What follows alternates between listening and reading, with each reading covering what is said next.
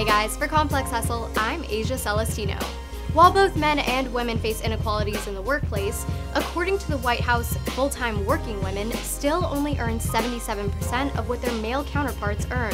The problem is even more apparent when it comes to the film industry, for both women on screen and the ones behind the scenes. One study by The Rat found that 20th Century Fox and Paramount have only male directors lined up for their film rosters from now until 2018. But Canada's largest film financier, Telefilm Canada, is looking to close the gap.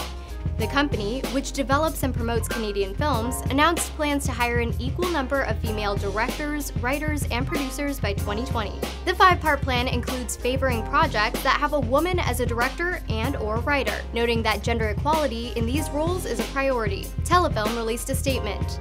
"Our goal is to level the playing field for Canadian female talent, and we encourage creators to submit projects directed and/or written by women. This can only benefit the industry as a whole." The corporation also pointed out that this is just their first step toward a better reflection of the cultural diversity in Canada. Pretty cool. For more business news from Complex Hustle, make sure you subscribe to our channel. For Complex Hustle, I'm Asia Celestino.